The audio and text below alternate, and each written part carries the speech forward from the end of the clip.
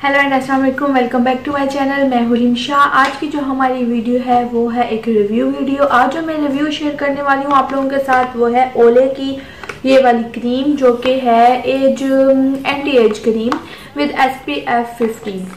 Anti ageing cream जो है वो हमारी स्किन को टाइट करती है एंड जो है हमारी स्किन पे जो रिंकल्स वगैरह होते हैं उसको भी रिड्यूस करती है। सो ओले की ये जो क्रीम है इसके ऊपर इन्होंने क्लेम किया हुआ है कि इसके जो है 7 बेनिफिट्स हैं।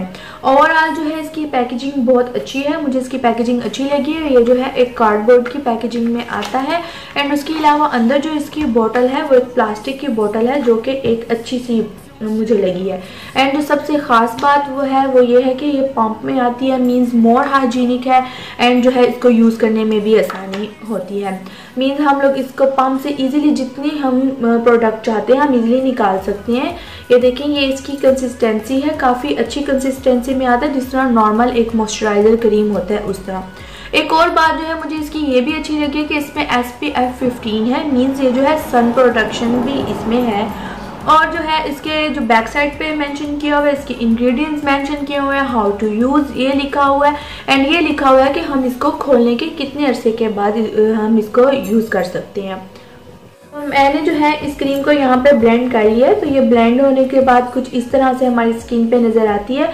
तो यहाँ पे मैं आप लोगों के साथ एक बहुत इंपॉर्टेंट बात जो है वो शेयर करूँगी, वो ये है कि ये वाली जो क्रीम है ये ऑयली स्किन वालों के लिए नहीं है, जबकि इसके ऊपर लिखा हुआ है कि ये ऑल स्किन टाइप के लिए है, बट ऐसा बिल्कुल नहीं है। ये ऑल स्किन टाइप के लिए बिल्कुल नहीं है, ये जो है ड्राई स्किन वालों के लिए बेस्ट है। हाँ, ऑयली स्किन वाले जो हैं इसको विंटर्स में यूज़ कर सकते हैं, विंटर्स में मे बी उनको ये सूट करे, बिकॉज मेरी जो है ऑयली स्किन है, मीन्स कॉम्बिनेशन स्किन है।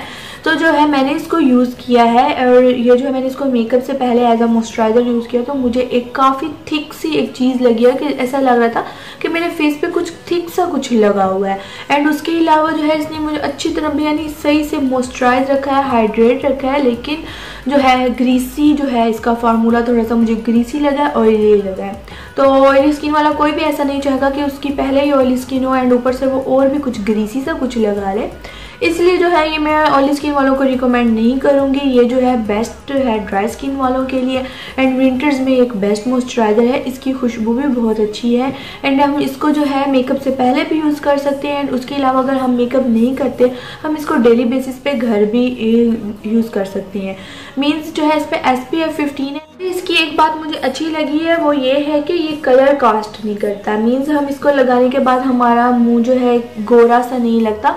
जिस तरह हम कोई भी अपनी नॉर्मल एक मॉइस्चराइज़र क्रीम ले लेते हैं, अगर हम लोग फेयर एंड लवली भी ले लेते हैं तो उसकी जो विंटर्स वाली हमारी है वो कलर कास्ट करती है। जब हम उसको लगाते हैं तो हमारे फेस पे लगता है कि हमने कुछ लगाया है, तो इसको अप्लाई करने के बाद ये जो है कलर कास्ट नहीं करती, तो ये जो है अच्छी बात है।